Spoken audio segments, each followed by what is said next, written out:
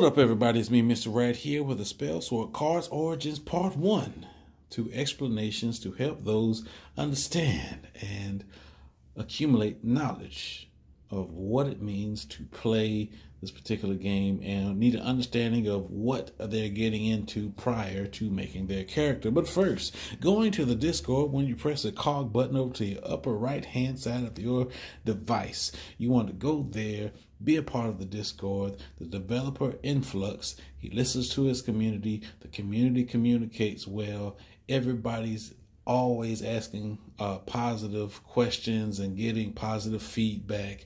I personally been there since day one. Haven't had a bad, vibe yet.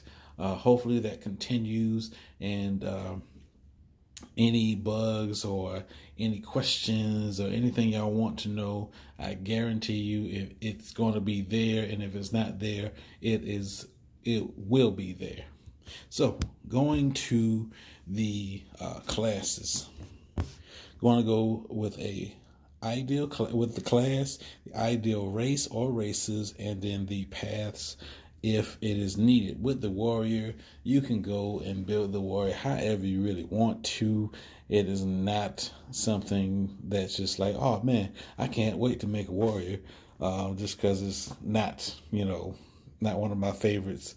But it does help everybody get to know what to do with their particular, how to play the game. Ideal race is half orc, because the HP pool that both of them generate, you can easily reach triple digits if you play it right and you level it well. With rogue, you're generating a lot of money. You got a lot of hand advantage. You're attacking a lot. Ideal race would be human because of the money aspect there. If you're wanting a lot of money, this combination here is fantastic. As far as path, any of these paths could really work. Probably go with darkness or ice or even fire to both control my opponent's hand, and options that they can do to affect me, and or just to be all out aggressive. Priest, I prefer priest over warrior, but priest is a defensive type class. With it, I would recommend dwarf, because dwarf has a particular skill that offers a block after each turn. So with priest, you get to maintain those particular blocks every turn instead of them disappearing after either getting hit or not getting hit like every other class. They have a card in here that you get every turn. If you don't play it, then you're not playing priest right. But, everybody plays different, and, I can't fault people for that. So you maintain your blocks so you can go ahead and max out if you wanted to be that defensive physical person, and you could choose your particular fights in this, so you can just keep fighting those physical fighting AI. So it's like, okay, I know what this guy does, I know what this girl does, I know what this creature does, and go ahead and skip. Oh, here was a physical being, and attack, they can't get through me. Ideal path would be light. Because of mana, I would probably go with either elf or human, even dragonborn, just because mana can play into an accord here. So with mage is a squishy body, so you really have to first watch for that. Secondly, elf would be the ideal. Second to that, dragonborn, maybe demon spawn, and human. Every other race that isn't dwarf or orc, that's where you want to go. Now, as far as early game, you definitely want to try to get offensive spells to take out your opponents faster than they can you, because again, squishy body, and you don't want that. So you can go with ice, fire, or darkness. Now, if you want to you know, worry about more healing. Then of course you got light over here. But you definitely want to, if you want to be offensive, definitely go with fire or path of darkness here. Those two, along with being either elf or human, because, you know, with these particular two, you get to change your path somewhere along the line. If you want more flexibility, go with human. If you just want a bit of customization between paths, then go elf, even though it has the bigger mana pool. Now we have monk, my personal favorite class that rivals ninja. Ideal setup here would be exactly this here, monk and this driver outside on their motorcycle. We got Dragonborn Fire Monk. I enjoy the aggressiveness that this build has. I will definitely make it a part of one of my playthroughs when I get down to it. But with Monk, like in Demon Tide, you have to build up key charges in this particular game. And every time you attack, that's a key charge. And as you level up, you get to open up gates, and those gates will benefit you later on as the fights continue longer and drawn out, or whatever the case is. And Monk does have supportive skills to keep it going, and so that way you don't have to go through the path of light to heal. Now I would go with path of fire, maybe darkness, ice, or nature, but particularly fire and nature are my ideal choices. If you wanted to not be a dragonborn, again, half orc, even dwarf would be ideal, because again, this is a kind of a universal class, to where you can be magic based, or you can be physical based, or you can be both and play it out just as well. With Ranger, you have an assortment of things you can do. Ideal build here would be elf and nature. Now again, it doesn't have to go that way. You can play it however you want to. But with the Ranger build, you have to be a bit more patient than the other classes. You just can't come out of the gate of just attack, attack, attack. You have very few attacks, but you do have what we call the quiver system. So you generate charges, and then the next turn, you get back 4 arrows. And so you can attack with those arrows. And of course, just like in Monk, you level up your bow, and that puts out more damage. And if that's your thing of putting out damage, you have familiars in this particular class. And this is the only class that has familiars. And so you get a familiar that punishes your opponent for casting magic. There's a familiar for manipulating your opponent's hand. There's a familiar for adding more damage to your arrow attacks. And then there's a familiar for just being the aid for the more magical oriented ranger. And then if you're more prone to playing a little bit defensive, there's arrows and stances for that.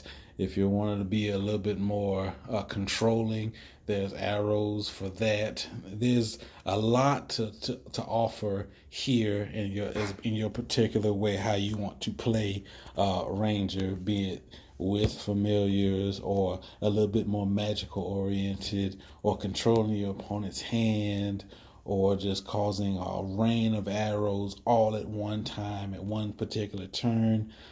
It's a really fun class there. My all-time favorite and the ideal build is Ninja, Dragonborn, and Path of Darkness. Ninja is a very control-oriented class. It's my personal class that I help influence in both this game and in Demon Tide. With this class here, you control your opponent almost at every reach. Now, in order to control them, you have to have either darkness or ice. And Dragonborn, being that you get that extra card, it helps with burn. So there's the path of fire you could also do. If you wanted to do more than just one, then you can go with elf. That is a good second, if not close to a tie first, of ideal playthrough with ninja, elf, and ice, or ninja, elf, and darkness or fire. And of course you can mix the two, which I would recommend darkness and ice. I would probably go with darkness first because of the hand discarding, and then throwing out substitutions for any physical attacks, and throwing of dust to counter cards. You're counter, and they're just wasting resources trying to get to you, but you're not there. You're substituting over here, stabbing, boom, and then you got a plethora of different cards that either help boost your attack value. There's cards that cause your opponent to take damage whenever they come after you, and they get through all of your traps and subterfuge, and all this and that. There's different cards that cause different ailments. There's a few cards that cause the first card to be null and void. So again, very control heavy class here. Then we got the druid. The druid, you can deck manipulate your opponent. So you can go ahead and throw all of your minions into your opponent's deck, and then after one specific turn, after they're out of cards, they draw and draw and draw until they draw all of your minions that's in the deck. Not only that, but you can build it around a physical base where you go into your beast form, and then all of your minions and your physical attacks get a buff. And the ideal build there would definitely be Dragonborn or elf or dwarf, unfortunately even orc, but because of mana reasons, you want to go with the human, elf, Dragonborn. And I personally like maxing out my minions and throwing them all in there, and then giving them a good Call of the Wild and just bringing them all forth and causing some massive damage there. Like I said, you can build it how you want to. And now here comes one of the hardest classes to play is Bard. Now it goes off of inspiration. Now Bard is a hard class to play, but is a high risk, high reward type, if I were to say so. Mainly because you have to get inspiration. That inspiration buffs up all of your physical attacks for a turn, even during your opponent's turn. So your even the most smallest card can carry so much weight. So if you had that 1-star physical attack card is hitting 1 damage, now it's hitting possibly double digits with how much inspiration you got going on. So definitely something, if you really wanted to try to be a champ about it, Bard, Demon Spawn, and Fire. That right there, if you could beat that, then hey. But ideal, I'd probably go with any of the races could really go, but I always fall back to Dragonborn just because of its well-roundedness. And lastly, firstly, the ideal path is obviously darkness. It synergizes so well with Necromancer. So you build up soul charges, and your soul charges build up kind of like a bank for your particular skill set. So you can start filling your opponent's deck up with souls, or you can cause some ravishing damage with one particular magical attack that really makes your opponent suffer.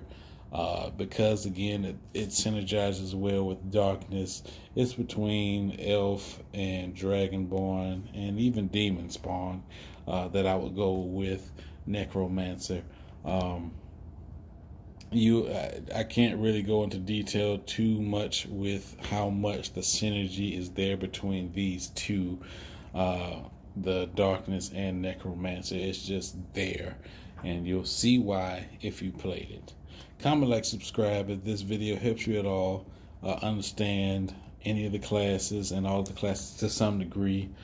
Feel free to let me know, and anything you want to see concerning Spellsword cards origins, let me know in the comment section.